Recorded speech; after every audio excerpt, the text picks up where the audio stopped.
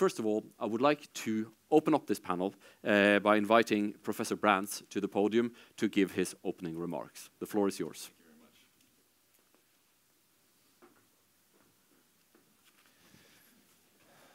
Well, thank you for the introduction, and thanks very much to Kate and her team for putting on this wonderful conference, and thanks to everybody for spending some time with us here. So, the subject of my talk is the end of the post-Cold War era and the crisis of global order. And so, as that indicates, the focus of my talk is going to be more about diagnosis than prescription. And in particular, I'm going to talk about what I see as the nature of the international system today and the set of factors, the set of underlying factors, the tectonic trends that frequently make the world seem so unsettled and that actually are driving many of the crises that are capturing our attention on a day-to-day basis. And the geopolitical changes that are at work today are often framed in terms of polarity. The debate on whether America's unipolar moment is over and a multipolar world has emerged. But I think this is actually a misleading way of looking at the world, because on the one hand, discussions of polarity frequently exaggerate American decline, because there won't be a true peer, a true geopolitical peer to the United States for many years to come.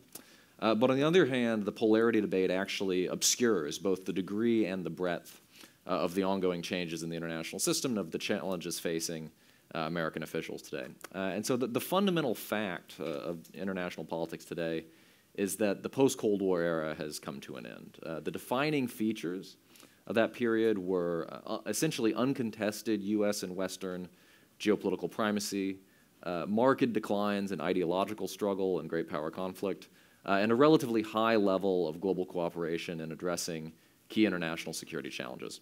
But now the world has returned to a more normal state, which is to say a more unsettled and a more dangerous state. And so what I'm going to do here for the next 15 minutes is just to first outline what made the post-Cold War era so exceptional, and then I'll talk about the 5 dominant factors of international politics today. And the best way to understand our current era is to compare it to the previous one.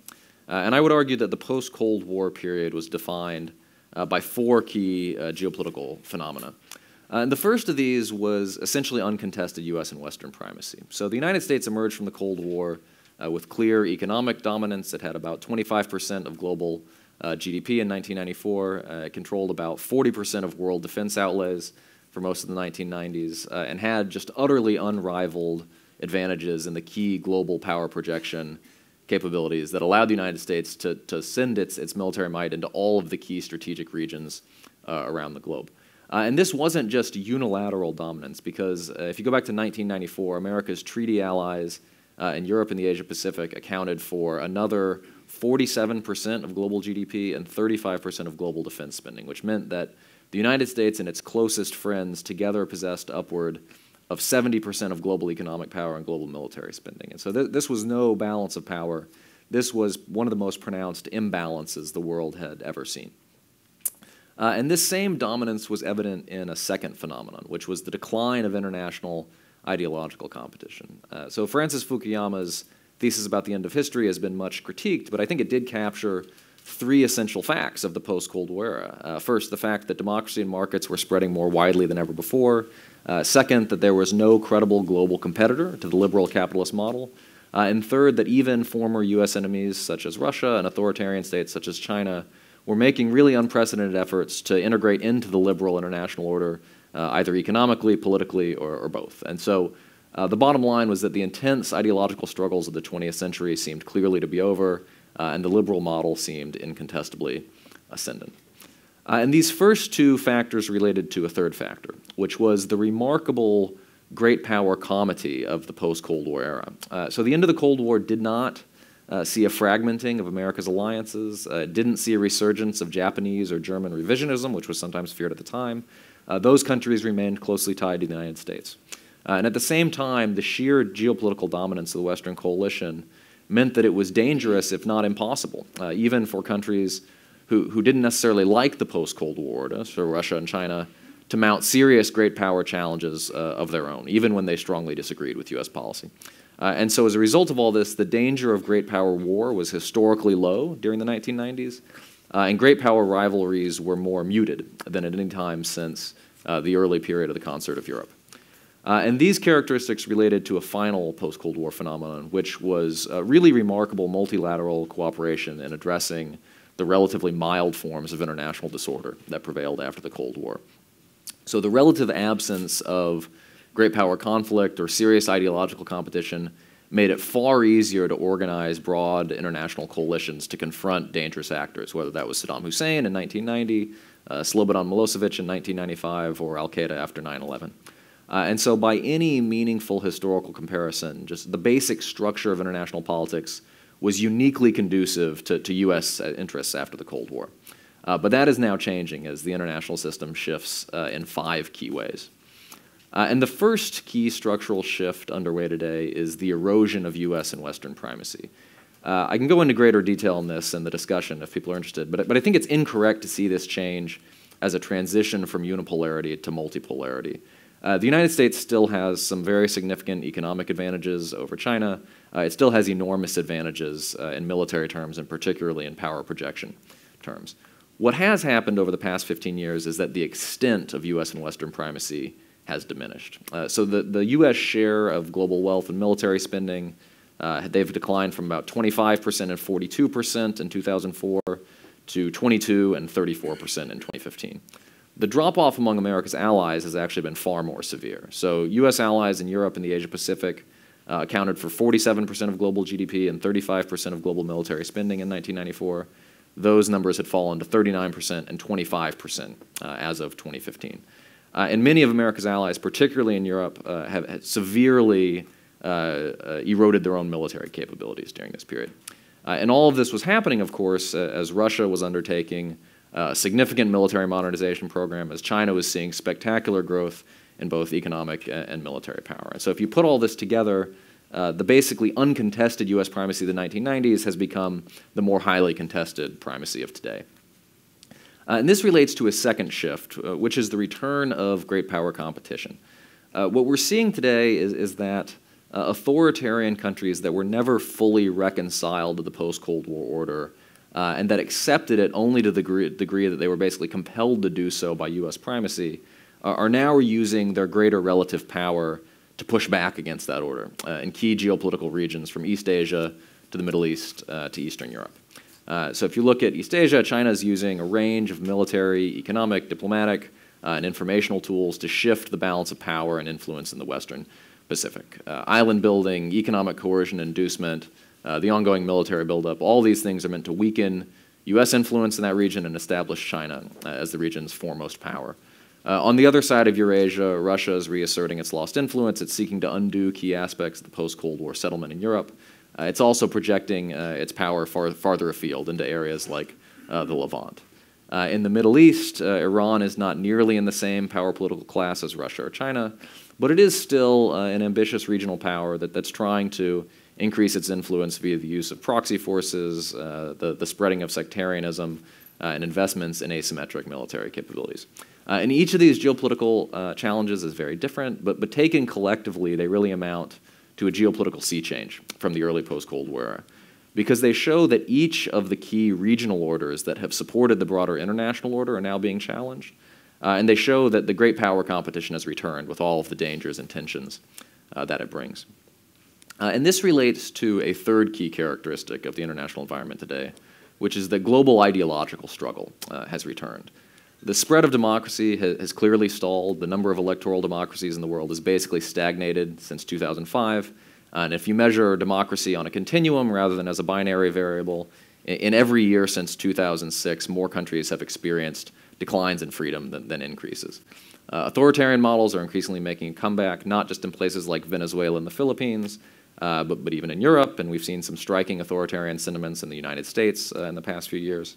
And not least, the world's most powerful authoritarian states are increasingly working not just to repress internal challenges, but to halt and even reverse democracy's advances overseas. And so Russia and China, for instance, are supporting authoritarian regimes in their own geopolitical neighborhoods. They're resisting efforts to punish gross human rights violations in the United Nations. And in recent years, in fact, all three of America's key geopolitical competitors, Russia, China, and Iran, have lent various forms of support to Bashar al-Assad's regime in Syria to prevent it from being overthrown by what they see as a Western-backed insurgency. And so the end of history has clearly ended. The global ideological competition has returned. And this brings me to a fourth marker of the evolving international system, which is, I think, just best described in very general terms as an intensification of global disorder. So Hedley Bull, in his great book, The Anarchical Society, wrote that international politics features a continual clash between the forces of order and the forces of disorder. And today, as a result of factors ranging from rapid technological change to the disruptions caused by globalization, the forces of disorder seem more empowered than at any time in decades. And you can see this in a variety of trends that might otherwise seem unrelated. You can see it in the rise of countries that might, actors that might be termed super spoilers. So these are actors like North Korea or the Islamic State, actors that cannot remake the international order, but they can disrupt it in fundamental ways. You can see it in the way that contemporary instability is now manifesting itself on a scale not seen for decades in regions like the Middle East. And you can see it in the proliferation of issues that are just increasingly difficult to address through existing international forums, so cyber warfare, for instance. And then to add to this, if it was hard enough for the international community to address this type of disorder before, it's much harder now amid renewed great power competition. And so the example I like to give here is the contrast between Bosnia in the mid-1990s and Syria over the past several years. So it took the international community forever to get around to getting to a point of resolving the conflict in Bosnia in the mid-1990s, but the combination of U.S. and Western preeminence and relatively friendly relations with Russia did eventually make possible a multilateral intervention to end that conflict. Over the past several years, by contrast, we've seen that the geopolitical conflict between the United States and Russia, and the United States and its allies in Russia, has repeatedly frustrated efforts to bring the Syrian civil war to a close. And in the same vein, any effort to develop international norms regarding cyberspace is likely to face challenges because both Russia and China are aggressively utilizing hacking, cyber espionage, and other tools as a means of competition with their adversaries. And so the contested nature of global politics is compounded by the fact that the sources of today's upheaval often interact with and exacerbate one another. And all of that upheaval, in turn, is magnified by the fifth characteristic of contemporary global politics, which is increasing uncertainty about the willpower of the chief defenders of the post-Cold War or post-World War II system. So the European allies, for instance, have long represented America's most crucial partners in upholding international stability, but I think at the very least we can say that Europe is now experiencing a fairly profound internal crisis at the same time as its capacity to act as a stabilizing influence in a more turbulent world has also receded fairly significantly over the past 2 decades. And meanwhile, of course, U.S. leadership is facing its greatest crisis in decades. And I think it's important to point out that that crisis didn't start with Donald Trump. It has deeper origins than I think many observers realize. That there was always likely to be a certain ennui with American globalism after the Cold War, just because the threat that had initially catalyzed that globalism, the Soviet Union, had vanished. And this ennui temporarily vanished after 9/11, but it returned with a vengeance after 2 frustrating wars in Iraq and Afghanistan. And so by 2013, 52% of Americans thought that the country should mind its own business internationally and let other countries get along the best they can on their own. That number had risen to 57% by 2016. And more recently, of course, this crisis of American leadership has been manifested in the election of Donald Trump. Just to put it very briefly, this is a president who appears to think that U.S. leadership of the international system is not a good deal for the United States. It's a sucker bet that has allowed other nations, both friends and foes, to enrich themselves at America's expense. And indeed, I think what Trump's ideas and his rhetoric represent are not really a return to isolationism as we traditionally understand it, but simply a rejection of the idea that Washington should bear the primary burdens of global stability and prosperity, because doing so serves America's interests as well. Now, I want to add that we've heard lots of predictions of American decline and retreat in the past, of course, and so far those predictions have generally been proven wrong in the long run. But I think what's clear, though, is that there is now quite deep uncertainty about the medium and long-term future of U.S. policy.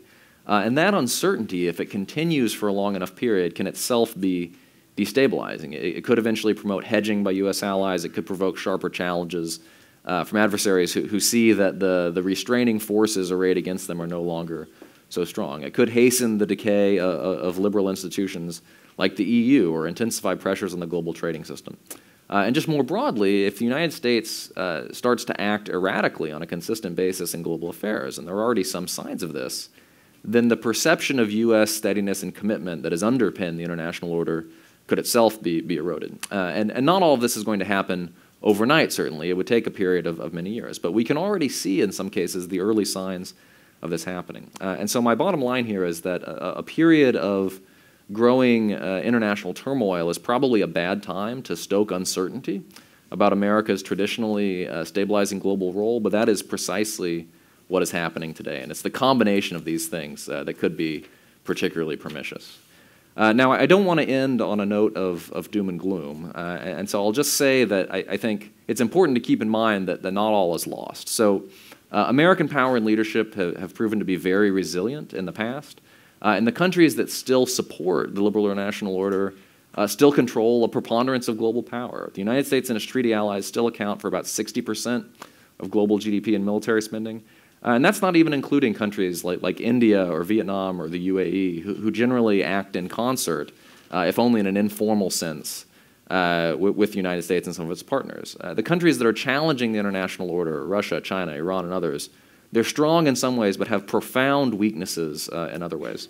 And so my general sense is that if the supporters of the existing international system, they can make a credible defense of that system if they get their act together, if they can summon the purpose and the will and the cohesion to do so. And so I would say that the major question we face today is whether they will be able to do that.